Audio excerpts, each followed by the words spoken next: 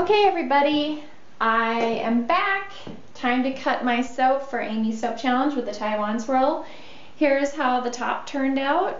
I'm going to actually be trimming off the top because, I don't know, it's always sticky for me. When I gel it, it gets kind of bumpy, so I absolutely wanted to gel it. And you can see the color did make it through to the bottom. I trimmed off the ends already, but I will be cutting it this way and this way. But I'm going to be trimming off all of the sides and the top. So I've already pre-marked my bar widths, so I'll get that cut first, and then I'll work on doing the edges. And I replaced my wire on my hanger, or my wire on my cutter. It was not cutting down to the bottom properly. Okay, so I don't really care about the inside. We're just going to worry about cutting in the middle.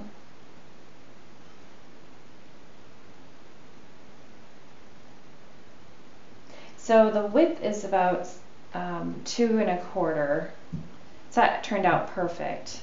I just trimmed the edges and I had 6 3/4. Divide that by 3. Okay, now I'm going to cut the edges off so that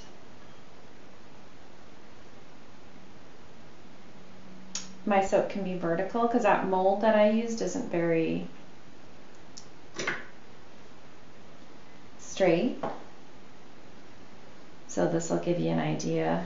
I like everything to be straight, so eventually I'll get a real log mold. I just haven't gotten around to it. Okay, and then I'm going to trim the top. I like to trim the tops because I think it reveals the true beauty of the soap.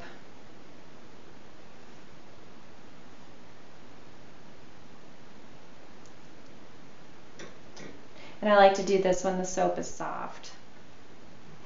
Okay.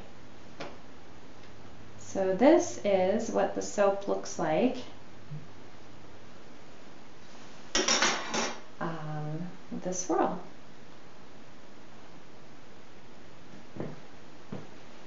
So very pretty. So now I'm going to cut it in half. I'll probably just eyeball that.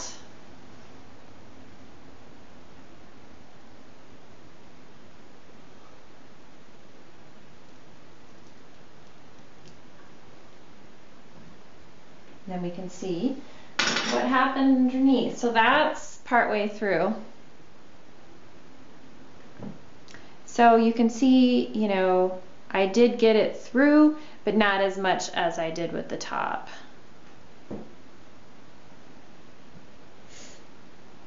So there's that.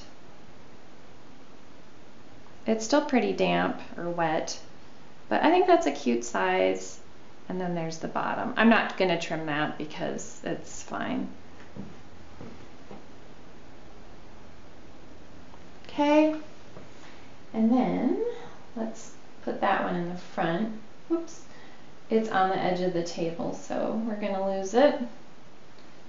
I'll put that one behind it, and we'll do this one. So I end up with a little bit of soap scrap, but that's okay.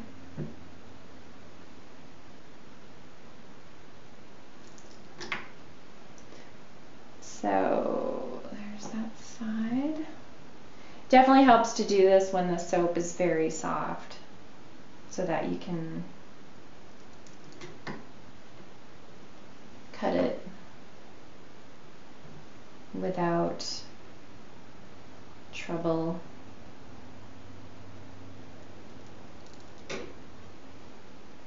If I had a planer, I would probably do that. So that's how it looks from the scrap. That's the top of that one.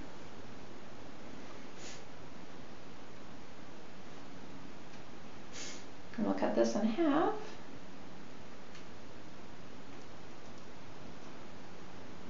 Let's see what the inside looks like. So yeah, it definitely diminishes. It's still very pretty. Very pretty soap.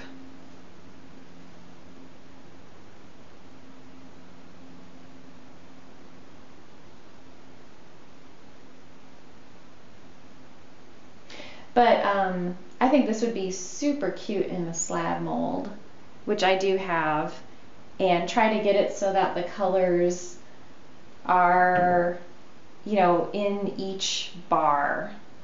And then that way you don't have to really worry about it going through. I would just trim the top little bit of layer off the soap. And I would usually, if you're going to do that and you want your bars to still be big, I would probably, well, what I'm going to do is make sure I have a little extra soap batter in there so that when I trim it off, my thickness is still going to be what I want it to be.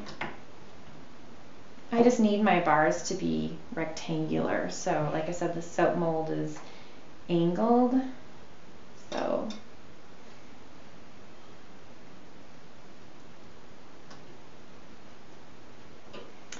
that's that one. So I'm extremely happy with how this turned out. And I'm just eyeballing the half point.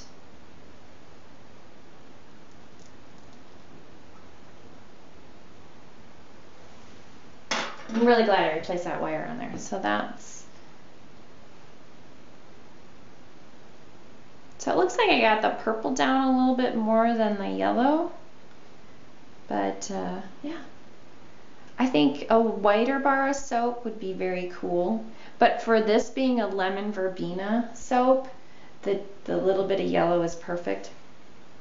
And I use 0.64 ounce per pound of oils for the lemon verbena, and it's perfect. I thought I wouldn't be able to smell it, but it's still plenty strong. And so if you look at the ones on the top, you can definitely see that the swirl came through. And I even like the ones that kind of made it through. It's very subtle, very pretty.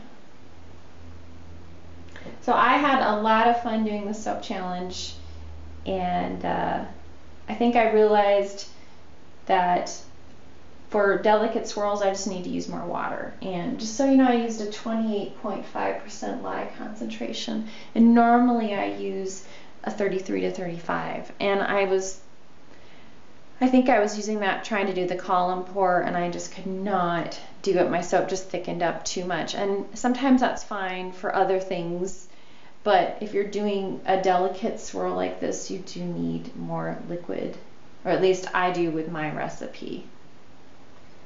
And I'm excited for these to cure and try them out. So that's my soap for the soap challenge. Thanks for watching. Okay, I just wanted to get a close-up look. I've got soap on my fingers just so you could see the swirls on that one. And let's look at the swirls on this one. So I think it turned out really great. That's it. Talk to you later.